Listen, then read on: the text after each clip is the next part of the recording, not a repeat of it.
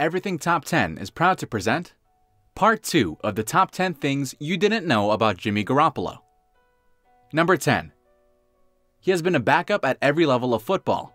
He became famous as a backup for the legendary Tom Brady, one of his heroes, performing well on the occasions when Brady was suspended or otherwise unable to play. The life of a backup can be difficult, but Garoppolo was able to succeed because he has played backup at every level of football. In junior high, he was not a starter from day one, and was, in fact, a running back. His coaches had taken note of his arm and eventually gave him a chance when one of his teammates got injured. He excelled in the game and went on to play 19 games as quarterback during his junior and senior seasons. He was in the same position in college and in the NFL, getting one of his chances after the infamous Deflategate scandal that left Tom Brady, his team's starting quarterback, suspended. Number 9.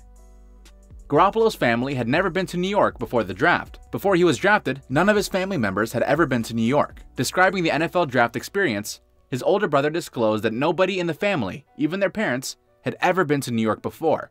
It was an amazing and a surreal experience for the whole family, visiting the city for the first time and getting to meet some of the biggest names in the game. Number 8.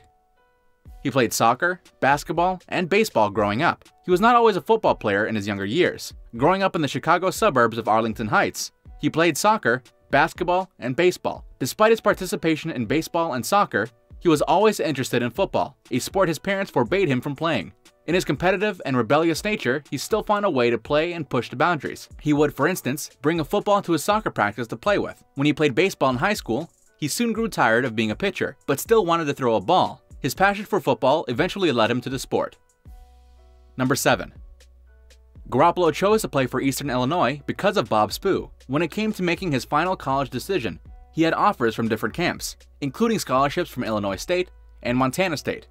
He ended up giving a verbal commitment to the Eastern Illinois University Panthers during his weekend recruiting visit after being impressed by head coach Bob Spoo and offensive coordinator Roy Whitkey. Number 6.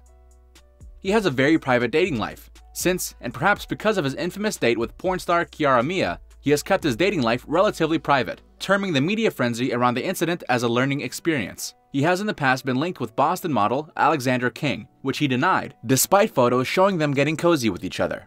After he allegedly broke up with King, she made headlines when she seemed to celebrate his season-ending ACL injury in 2018, with a cryptic post with the word karma on her now-deleted Instagram account. Number 5. Garoppolo won the Walter Payton Award in 2013. Then an Eastern Illinois quarterback, he won the Walter Payton Award in 2013.